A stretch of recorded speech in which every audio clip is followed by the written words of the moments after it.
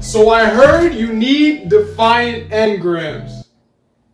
Now if you're watching this video, I'm sure you understand the value of Defiant Engrams, but if not, basically in the Helm, you can use these engrams to purchase seasonal weapons, and it's also a great way to farm triple 100s. Now every activity in the game drops Defiant Engrams, but there's one activity in particular which I'll show you that gives you 2 Defiant Engrams every 2 minutes if you know what you're doing. The strategy is super simple, so be sure to listen so you don't miss anything. Before we farm, you'll want to make sure you buy the Defiant Sojourner upgrade, which gives you double the Defiant Engram drops for every activity. You'll need war table upgrades to buy this, which you can get from seasonal quests and seasonal challenges. The activity we'll be farming is the final boss of the Shattered Throne dungeon. You can solo this, but I recommend you farm in a group of 3, and that's going to be the strategy that I show you today. Don't worry guys, it's actually very easy to find a group for this. Just Google Bungie LFG and create one titled Defiant Engram Farming Shattered Throne Boss on the Everything section. Also, post the exact same thing in the Destiny 2 LFG Discord. You'll have teammates in no more than 5 minutes.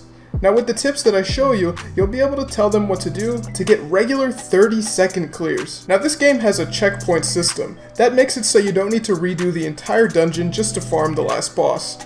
I'll explain how checkpoints work now, but if you just want the farming strategy, skip to this time. First of all, you'll need to get to the last boss. This dungeon is very easy, and if you need help with that, again, just post an LFG saying you want to do the Shattered Throne dungeon.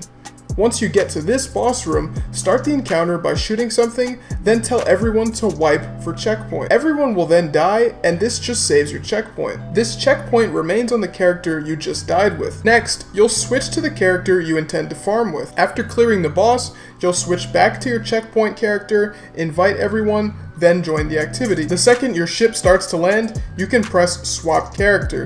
This saves you a bit of time. Then you go back to your farming character and clear it again. And you could just do that infinitely until you get as many Defiant Engrams as you want. This is how checkpoints work in this game. If you need clarification, leave a comment, because I reply to everyone. Now let's get into the farming strategy. How this encounter works is you kill these 3 knights and they drop a buff. If one person picks up the buff, the entire team gets it. When you get a single buff, the boss becomes damageable, but if you get all 3, you absolutely shred the boss. Be sure that all 3 of you are using the Wardcliff coil. Now one of my teammates actually had Galahorn. That's fine, but I do recommend Wardcliff. I also recommend using Solar Warlock with Starfire fusion grenades. This makes things much faster, but isn't required like Wardcliff Coil or Galahorn is. Even after the Starfire nerf, all you need is the 2 charges. The last thing is you'll want a Waveframe grenade launcher. There are a lot of Thrall that can actually run you over since everyone is focused on the knights and the boss.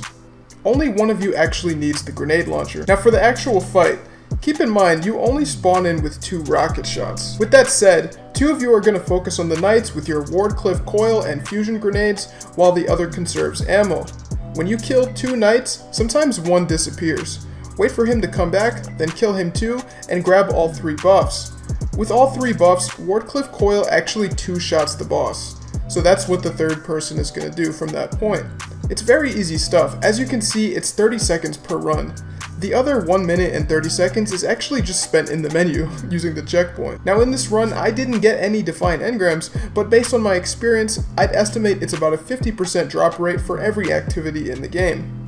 Now that is it if you want the fastest Defiant Engram possible. I did want to mention though, that there is one thing you can do which will actually give you max rocket ammo. I don't recommend this for speed, but if your team is struggling or you don't trust LFG teammates, then this is a good option for you. When you use a banner in a raid, your ammo actually carries over into the dungeon for some reason.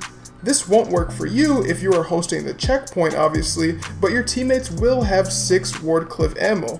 Do with that info what you will. It's also worth noting that if your teammate that's supposed to do damage to the boss dies, they lose their buffs and they can no longer damage the boss. However, you can still clean up with fusion grenades and your grenade launcher, which is one of the reasons I recommended the build. Now if you found any value in this video, a subscribe would be much appreciated.